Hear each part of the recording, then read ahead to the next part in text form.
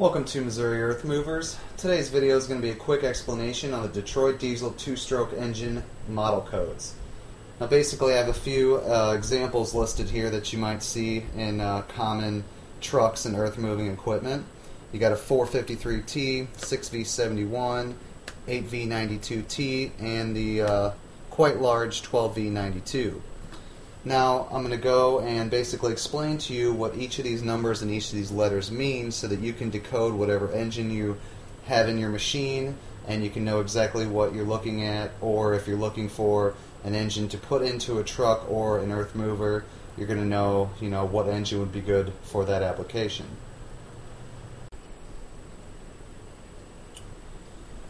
Alright, the first one I'm going to start out with is the simple series here.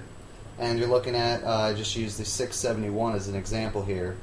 Now basically the first number here is going to donate how many cylinders are in the engine.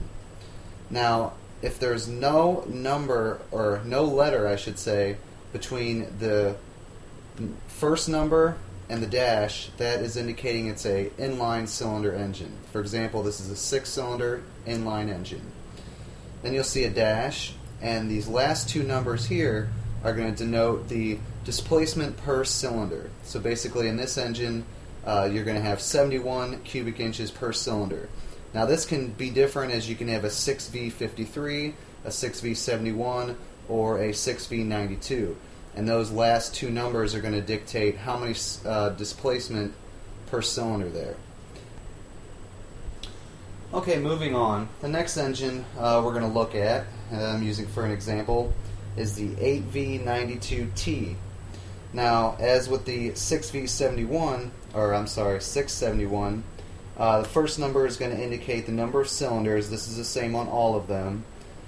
The second letter here is a V, is going to indicate a V-type engine. In this instance, it would be a V8, but if it'd be a 6V or a 12V, it'd be a V12, V8, V6. Then you're going to have your dash.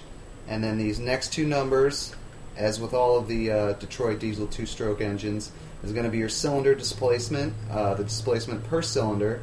So in this case, you're looking at 92 cubic inches per cylinder, and this can be 53.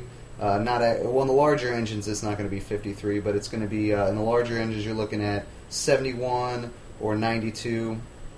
But just for example, and then this last letter here that you're going to see.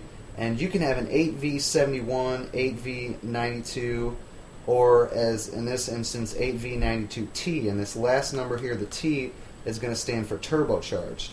Now, for all of you who don't know, all of the two-stroke Detroit diesel engines are supercharged. And this is because they're two-stroke, and the supercharger helps to scavenge the exhaust gas out of the cylinders, because without the supercharger, these engines would not run properly at all.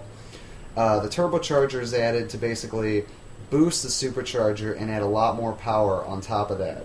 So that about finishes it up for this this series code here.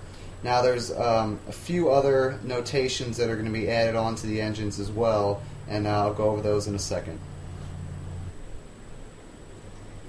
Alright, the last engines I'd like to talk about in the Detroit diesel two-stroke engine codes are going to be what they call the Pancake Engines, or the horizontally opposed or underfloor engines. Now basically the codes you're going to see for these are going to be 6L71 or 6N71, and basically they pretty much break down just like the 6V92 or the 453 or any of those. First number is going to be the number of cylinders. Second number here, whether it's an L or an N, is going to dictate the horizontal engines. Then you're going to have your dash.